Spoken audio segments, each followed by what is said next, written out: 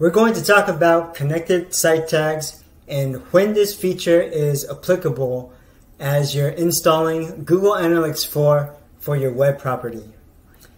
I've seen some confusion around this, and initially I wasn't clear myself on when to use it. Connected site tags saves you from having to add the tag manually to your web pages.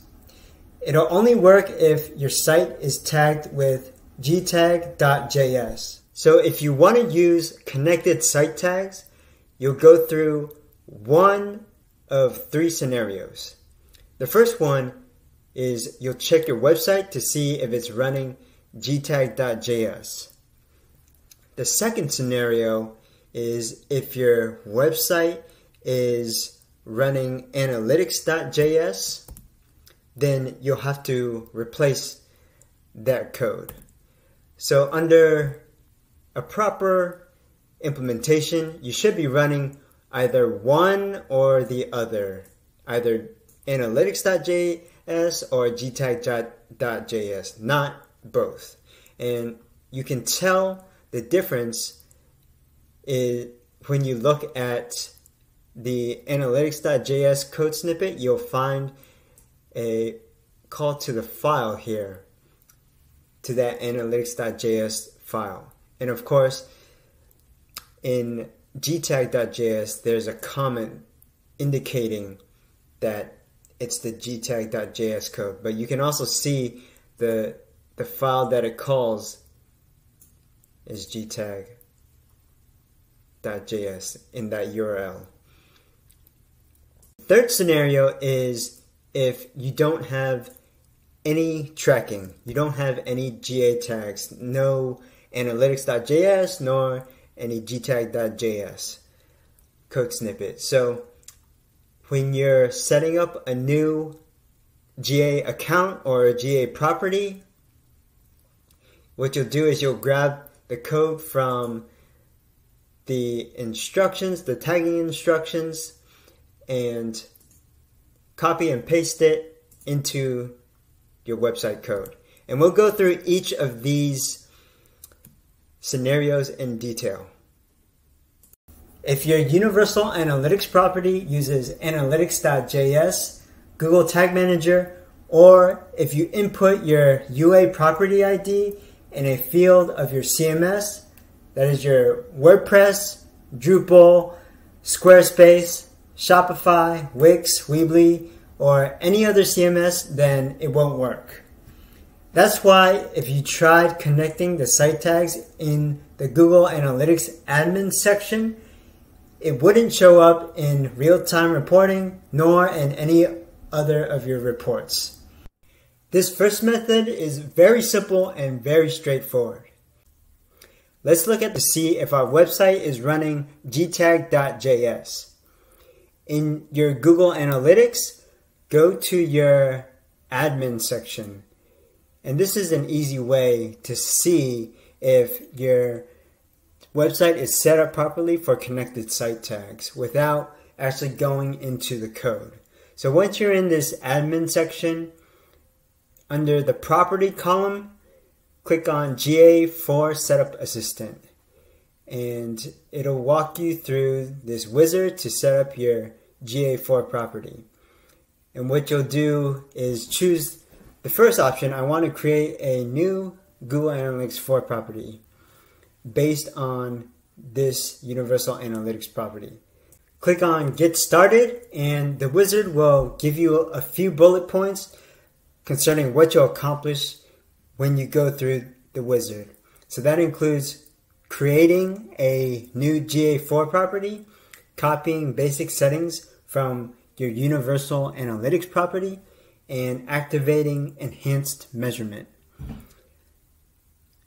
This last point says it'll also enable data collection using your existing tags. And this is the connected site tags configuration. So if you don't have this option available, like if it's grayed out, then there are a couple things that you might consider, or there are a couple of reasons why it's not enabled for you. One is you're not using gtag.js. You're using some other method to install GA, and that's totally fine. You'll just have to use another method for connected site tags. Or you're using a website builder or a CMS or Google Tag Manager. I have the option available to me, so what I'm going to do is just click create property. Wait for GA to do its thing, and it's set up a new property for me. If you want to take a look under the hood, take a look at the code yourself to see how this works, here's what to look for. Look at your HTML code and find your gtag.js code snippet, which should be in the head tag. It probably includes a comment indicating that it uses gtag, and you can see gtag in this URL here. You'll also see this line indicates that the tag is controlled by your UA property ID. The gtag.js code snippet must be controlled by the universal analytics property you want to connect to GA4. Actually, since we're in the code right now, here's another scenario. So let's say you have an existing GA4 property, but this site is not tagged to measure traffic for that property. So if we go back to our GA4 property, let's say this is the property which does not have this website, and we want to add this website to that GA4 property. So what we'll do is we'll go to the admin section, and if we're in the setup assistant, you can either click on tag installation or data streams. You can also click right to data streams here, but click on that web stream details, and actually we'll go back to the code, and what we'll do is copy this line of code and paste another one underneath it. But we'll go back for the web stream details and copy the measurement ID. We'll go back to the code, and here we'll replace this with the measurement ID we just copied. So this will help us with the connected site tag. So this will send data to both your UA property and your GA4 property. Another option, instead of pasting in this line of code, is to go to your UA property and adding the GA measurement ID to the connected property. So for the sake of this example, let's disconnect this property. And if you just remember this property ID 28874-2018. So let's disconnect this property. Yes, we're sure that we want to disconnect the property. And let's go to tracking info, click on tracking code, click on connected site tag. So this is actually our GA property, our GA measurement ID, but we'll remove it. So in here, this is actually where you would paste the ID for the tag that we want to connect. So we'll reconnect that. Okay, GA has told us that it's successfully connected. Let's click this back arrow and click on GA4 Setup Assistant. And this time, instead of creating a new GA4 property, choose I want to connect to an existing GA4 property. So click the drop down, and if you remember, our property ID was this one right here, 28874-2018. So click on that, click on connect properties, and it tells us that we're connected again. So we can test out the tracking once more just to make sure. So we've reloaded it. And let's go to our real-time report. So there's our page view from about 15 seconds ago. And then if we go to this property, the one ending in 2018, that's us again. Let's go on to the second scenario where your website is using analytics.js to track for Google Analytics. And again, as we mentioned earlier, the way that you can tell your website is using analytics.js is that the code snippet here calls the analytics.js file. And it also uses these trackers for page view and for the UA property ID. So you are going to remove this code and use the gtag.js code from the previous scenario. And again, you can obtain this code by going to your UA property, going to the tracking code, and copying this code snippet to paste it into your code. Once you do that, you can use any of the methods that were mentioned in the first scenario. So make sure you review all the details and the configuration, the settings that we covered in the first scenario.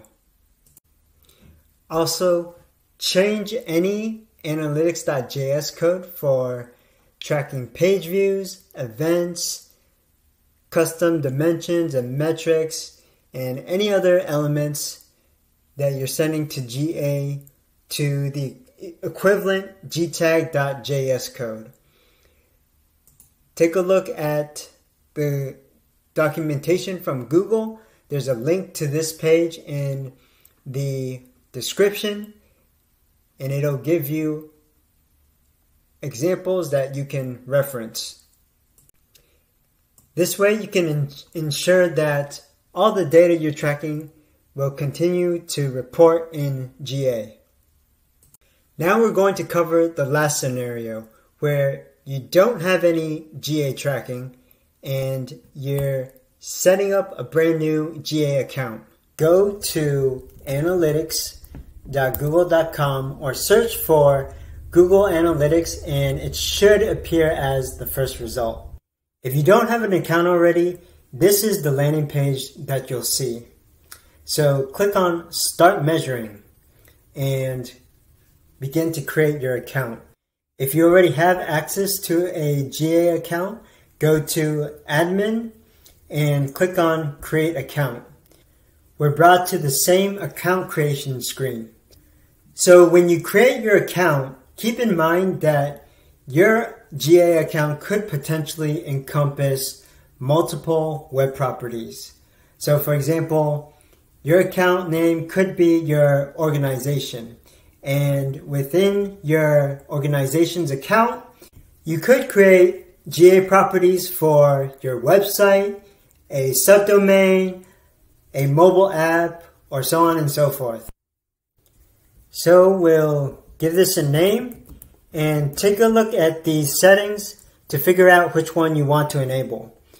I'm going to check off the first one because I want the enhanced demographics and interest reporting. We'll click Next and set up our first GA4 property. Give the property a name and set the correct time zone. And then you're going to click on Show Advanced Options. Now this is where we'll enable the Universal Analytics property. Slide this toggle over to the right so that it turns blue. Select your HTTP prefix and input your website URL. Make sure that both of these options are selected because we want a GA4 property and a universal analytics property. And then we want this enhanced measurement for a GA4 property enabled because that'll automatically set up tracking such as link clicks and embedded videos as well as a few other events. Click on Next and you can choose to input this business information, but it's optional. But we'll click on Create and it'll bring us to the terms of service, which we'll have to accept in order to proceed. Instead of creating a reporting view like you did with Universal Analytics, we're brought to this screen with web stream details. We have the URL, the name, and measurement ID at the top. There's the stream ID, the status, and then this section for enhanced measurement. And this is the same enhanced measurement that we were talking about earlier when we were first creating our account and property. Go to the next section with tagging instructions. To add the analytics tag directly to your site, click on Global Site Tag. Copy the code that appears and go to your HTML. Find the opening head tag and paste the code that you copied. Now, since we elected to create both a GA4 property and a UA property, Google should have created a connected tag for this GA4 property. And that's what we'll see here. So if we click on the connected site tags, we see this UA tracking ID here. So what we can do, just to make sure, is copy this UA tracking ID and just check that against the tracking ID created here. So yep, that matches there. And now what we can do is test our tracking. So if we go to load our website, we can make sure the tags have fired and then go back to the real-time reports. So first we'll check the GA4 property. It hasn't loaded yet. I think sometimes you might have to reload the page to get the event to show up, and there it is. Yep, 0 minutes ago. Okay, now we'll check the UA property, and that should give us a page view in the real-time report, and there it is. So check and check. We have the tracking set up and we're good to go. So leave a comment if you're planning to install GA4, or if you've installed GA4, what your experience has been with the setup. If you found this helpful, please like, subscribe, and share the video. Thanks for watching. See you in the next one.